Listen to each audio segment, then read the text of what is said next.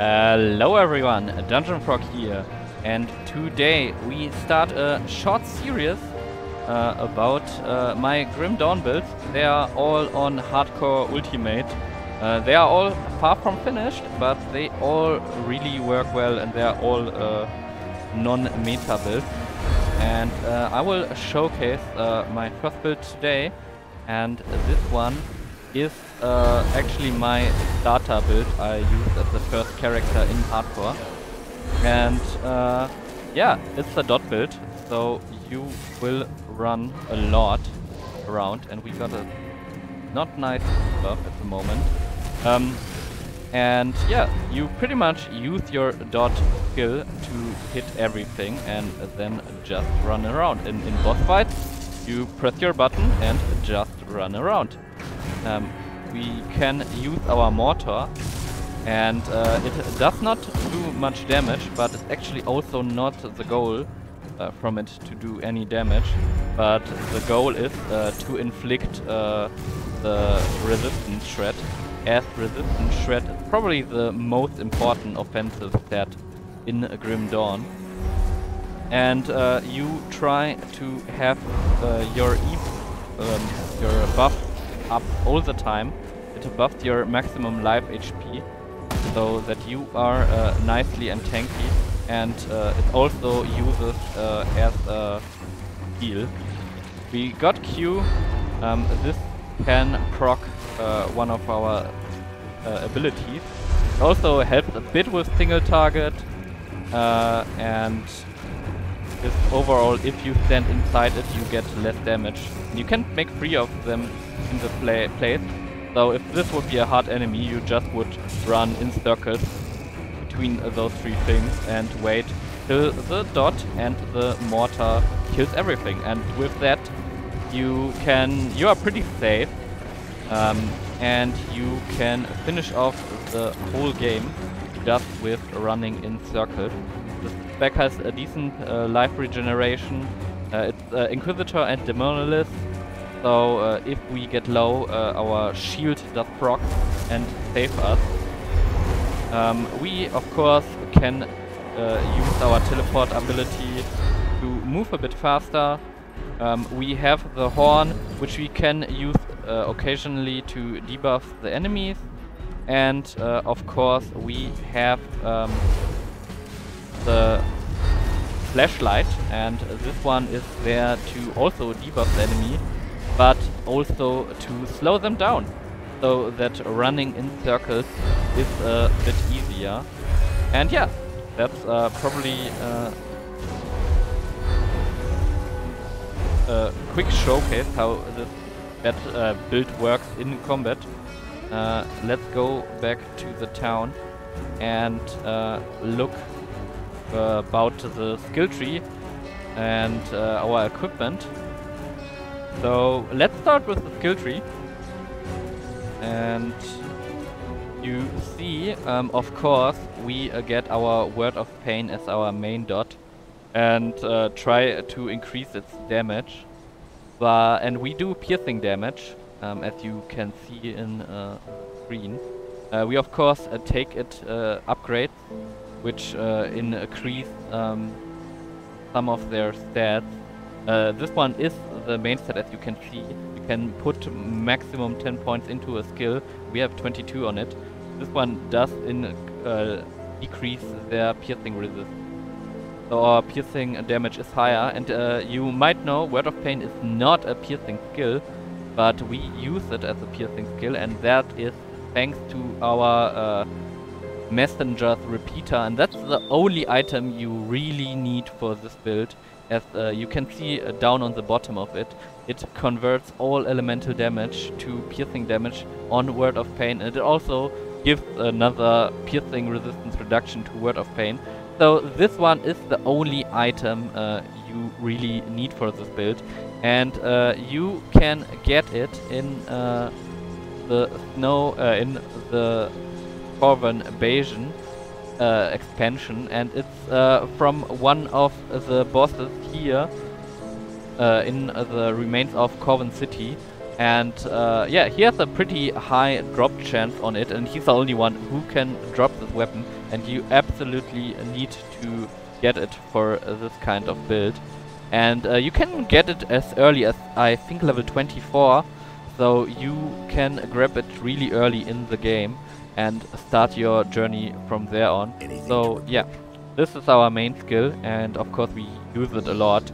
And then we of course get our E-buff, which heals us, gives us extra life, gives us extra movement speed, defensive ability, some nice reductions against things.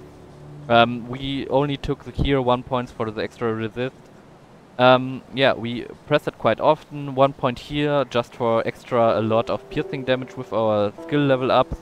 This one is pretty much up all the time, increases our damage and our offensive ability, otherwise it would be a bit low. This aura does increase our also piercing damage and offensive ability, also some resistance. The Q buff decreases damage, and yeah, that's pretty much all we have in this tree. On demo list we got our aura, which gives us some increased pierce damage and defensive ability, so we are hard to hit, hard to crit. Of course, the blast shield, if we go ever low, we get a lot of defense power from it.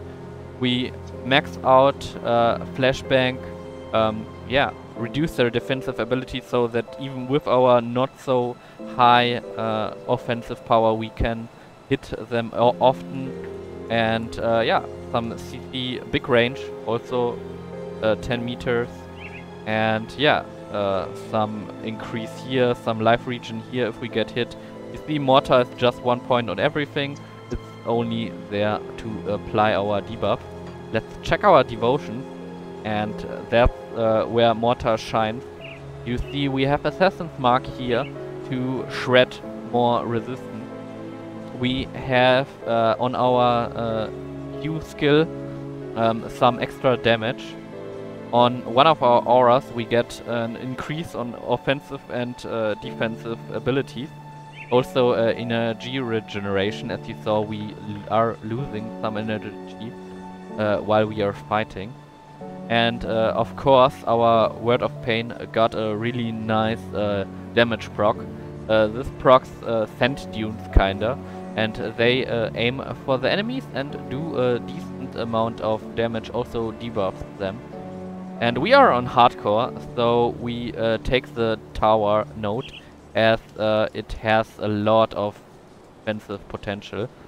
We have cleansing waters on our flashbang. It has a huge yeah, it's pretty much up all the time, and we can also now use our flashbang to cleanse enemies or heal ourselves. So it has two purposes, and it also slows down the enemies. Great combination of skills. And other than that we get some nodes here, and of course Wayward Soul. When we are hit we get healed by a lot, get increased defense ability and armor. So if we get hit, our defenses will go up. And yeah, we also got the Skite for health, energy and regeneration, and some really good offensive and defensive stats. We need to get a lot of defense, of course, because we are playing hardcore, so that we don't die. We need some nodes to get through all the things. And yeah, that was the devotion. And like I said, gear wise, only the weapon is really mandatory. The rest, as you can see it, if I'm showing you my gear, is not really that useful.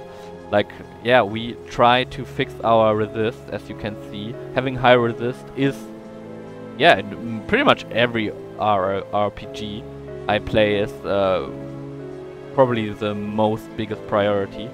So check out to get some life, get enough energy to use your skills, and to fix all your resistances.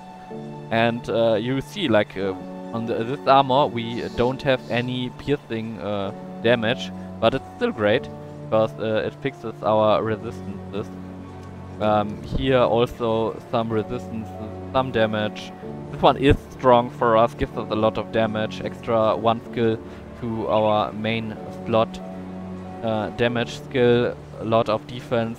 Also another powerful defensive item, the mythical white lotus. You can craft it into your crafting bench, and you see gift of the lotus, chance when hit, another heal if we get hit. So if we get hit, we have a lot of options to regain this life pretty much instantly. We also can of course use our potion, and we also got an oh shit button, which decreases some damage we take. And yeah, here another some damage, and it's slow to Word of Pain. So yeah, pretty decent, and extra elemental damage, which we do convert to physical damage. So huge damage, huge slow, some nice defensive boots, trying to increase our physical resist, which we have not much of. So that is the stat we are missing, and we would try to improve it with better green items, probably like this one. You could increase this one. Yeah, the gloves, nothing special again. And the rings, here we convert some piercing damage to fire damage. I think this conversion does not matter that much, because I think this conversion is stronger, or at least not much does remain of the conversion. So yeah, but it's definitely not an optimal one. So a lot of room for improvements gear-wise. And yeah, this one is also, of course, really strong offensive-wise and one to all skills. And yeah, that was pretty much all the build. I finished the whole game with this build. In hardcore, I prefer to put all my free points from attributes into physique just to get a big HP pool. So yeah, it's not the most damaging spell, but with running in circles is really a great build to finish all all content and get some gear for your other item builds. Yeah, so that was my build. And if you have questions, then ask them in the comments. I'm glad to answer you. Leave a follow, leave a subscribe, and I will soon continue with my next build. So see you, goodbye.